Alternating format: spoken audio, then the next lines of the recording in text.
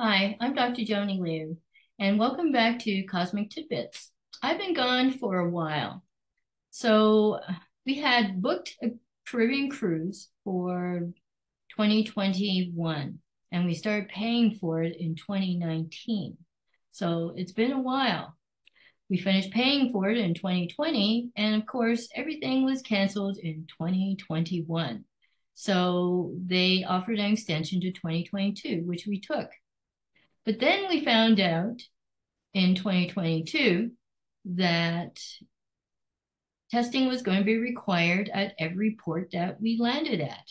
Plus the fact that being Canadians, we were required to be tested going to and from. So to us, it was just way too risky. So we asked for an extension, which they gladly gave us. That was good. And then we found out that they did not charge us a 20% surcharge like they did for other people. Wonderful, right? So anyway, my husband figured that we would have very low expectations for this particular trip because some of our friends who did go on the trip in 2022 were very disappointed for a few different reasons.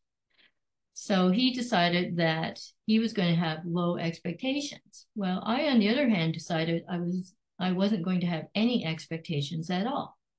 So why would I do that?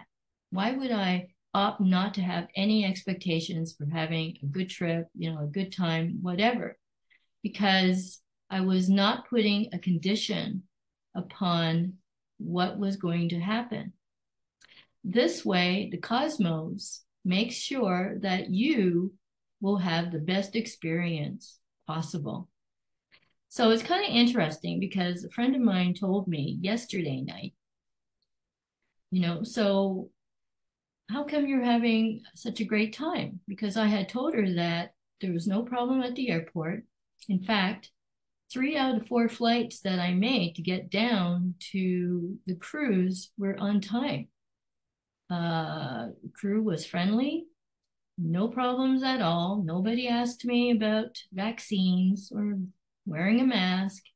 I had no issues whatsoever because I had no expectations.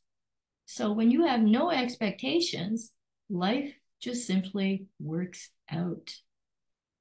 So that's an important cosmic tidbit today. Have no expectations for the outcome of whatever it is that you're going to do, and you will have the best outcomes because the cosmos will ensure that that's exactly what you will have.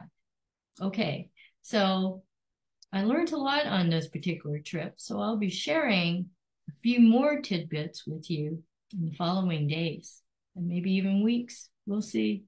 Okay, talk to you soon. Bye.